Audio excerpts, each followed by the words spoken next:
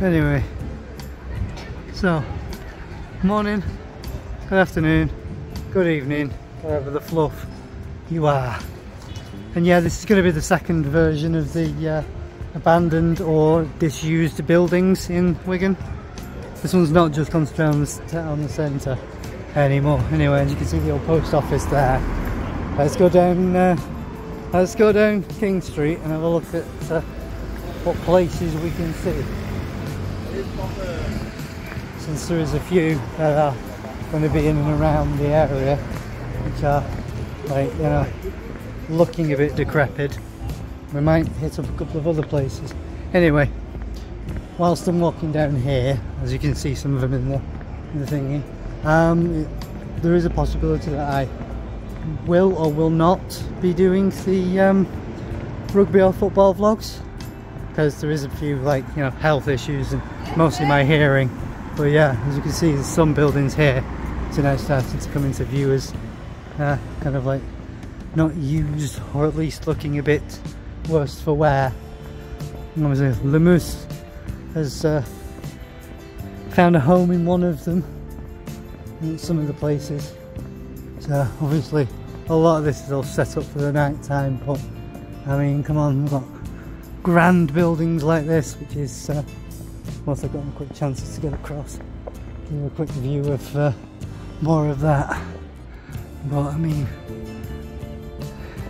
it's a good solid building really, what it is, and a lot of this like is a little bit worse for wear up top, so it could do with a bit of clean up. But this is what happens in a lot of towns where you get all of the pubs and clubs all centred in one main space. Everything just ends up there. Beefer Club with Reef right next door, and jumping jacks and everything, walkabouts. So yeah, I spent many a night down here. Can't remember many of them, but you know, spent quite a few nights down here sometimes. But I mean, Evolution, never seen that place open, to be honest. Multi-sports bar, it's always there, it's a good one. So when you've got buildings which go back for miles and miles, then yeah, you can see where everything goes. Jack's, not a bad night, not a bad night. But when you've got all of this lot, and then you go over here, which is something which is now turned up, or kind of like been fully reborn. So you've got Walkabout is back. Revs has gone, but we've now got Bloom. So there's a few things which are happening down here. Might actually be able to get some nightlife back. Won't be much like it used to be. Nothing's ever like that, but you know. Anyway, just quickly across the road. Give you a quick pause a second, and then I'm going to give you a view that you might be able to see if you get an advert for, I think it's either Norwich Union or something. But anyway, pause. Now it's got quiet from people's obnoxious exhausts. Right, so the I think it's Norwich Union advert or something like that, where because they're confusing moving the cars to multiple cubes and things, and the car is parked where that Chevrolet is, right there. See the part there, it's parked here, but it is from a perspective which is taken a little bit further up there. But if you know any of your buildings and your building shapes, the way they've done it is they've blended all the gaps together to give you a clear view all the way down, because when you look at the advert you can see that fretwork dome, and you can also see the modern frontage and clean lines of the box down there. Anyway, that's just me being a bit of a nerd, but yes. But I mean, when you got all these buildings and everything, yeah, obviously the SCAF wasn't here when they filmed it. I think it was filmed during the part of the COVID lockdowns, or prior to it. But I know it was filmed not long, less than 10 years anyway. But I mean, obviously there are other things that do happen in life. But yeah, they did use this street as one of the adverts. You'll know the advert if you watch any of the rugby league or any of the football, because I see it more on Sky anyway. It seems to be part of the Sky rotation. So they've done it at an angle so you can't see any of the labels on any of the buildings down here, so you can't see that it says Town Hall or any of the other stuff. But I mean, there's the back of some of the buildings over there. This leads over there, so it's one of the grand buildings down there, which clearly needs a bit of work. And obviously if you've seen the prior ones, you'll know where we are. I'll just give you a few more things from around here, so I'll give you a quick pause. I'll find a few more places and then we'll probably end it. This one might not be a very long one, but it's going to be a shorter one. Car alarm again, anyway. Or building alarm. Anyway, sorry for that. Pause. More buildings around here, which are obviously a little bit decrepit, but I mean, that car park over there, you ignore the Dole office, that car park there is on what either the old courts or one of the many buildings which was Town Hall or something. But there's a lot of things around here. So you up from the bottom of King Street up that way anyway. So you've got that which is there, and you've got the new court building there, which is by the Premier Inn over there with everything else. The shop centre takes up quite a lot of space in this big old building. It's huge, multiple floors, and it goes quite a long way. But I mean, not sure what that was actually. Can't remember what it actually was. Whether it was the old courts, whether it was Caterham 7 or a Lotus. Lotus 7 kit car thing. Nice. Yes, I do know some cars. Not all cars. Some cars. But that was some form of one of the bigger, grander buildings that used to be in town. Anyway, pause until we get to the next place.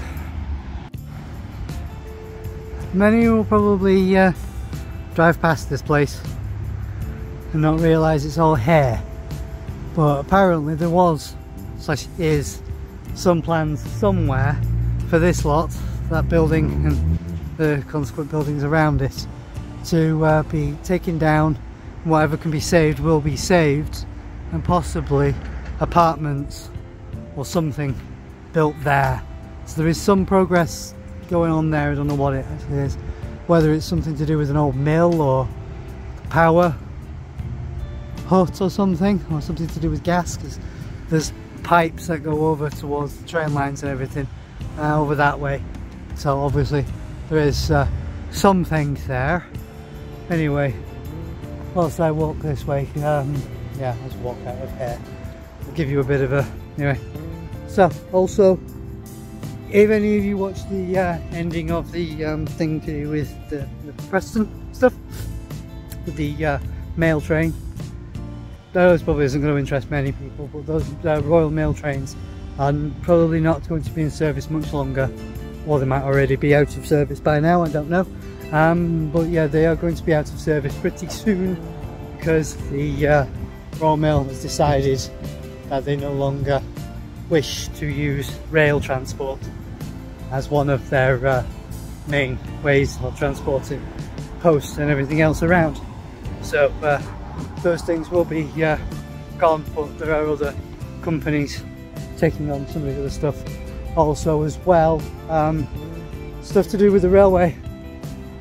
So the line that goes through Ince and that lot towards Bolton will be closed for about 10 to 14 days from the end of the month, or from the end of August. So by the time this goes out, the closure will already be in. So any trains that do go along, so I've just missed being able to view in on one, the trains that do go along and stuff won't be going that way due to the electrification process, which is ongoing. So yeah, anyone that drives up Farm End of Warrington Road goes towards that bridge. Eventually you will be noticing stanchions going up at that point. So there will be stanchions and lots of visibility over that bridge, which is going to look pretty alien. But hey, anyway, pause for now. So, that wiring and the stanchions that you can see hiding behind the trees will eventually not just stop there, but go all the way across and carry on all the way along to Bolton, because that is part of the line which is going to be electrified. So everything there is going to be stops from the end of the month till I think it's the 10th, maybe the 14th of September. But I mean, could possibly go to the 14th of September. But yeah, at least I don't have to do much to this bridge, because if they had to close this road, it would be a bit of a headache for everyone, because it is one of the main trunk routes in and out. So yeah, a little bit of an update on that. Anyway, pause. And then the final thing for today is this place. Now, I know someone out there is going, why are you exploring it? Can't. You cannot get in. It is sealed. And I would not want to try. To be honest, I don't even think there's any floors in there. And the way it is anyway, a lot of it is behind that fence. And I wouldn't exactly want to scramble up there to get into it. But a lot of that building has something to do with the food factory, which is behind there, which makes a lot of ready-made meals. So there is something there, but it's a shame it's gone. But then again, it's on the main road. What else can you do with it, really? And it does look like it is an old pub, which is buried way back beyond that. Anyway, so just to end this little adventure off. So, peace out, see you Starside, good mental health. Remember, you only get out of life what you put into it. Goodbye.